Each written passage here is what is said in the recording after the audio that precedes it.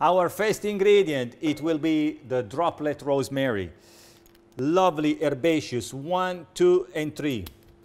We will follow some combination of the fresh lime. So here you can go between 5 to 10 milliliter, depending on the size of the glass. And the major ingredients here is the botanical rhubarb and ginger, non-alcoholic gin, 50 milliliter all the way.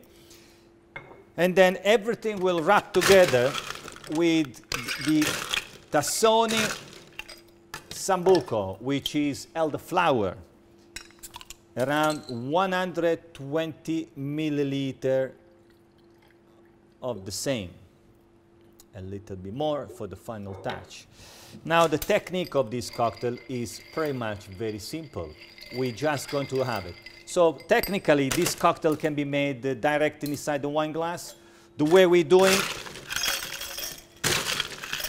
is to have a better mixability. So we're using in a mixing glass and a better theatricality. The garnish of this cocktail is super interesting. We're actually going to do a toasted of rosemary. We go. Let's pick a good one here. See, very nice. And this is what we do.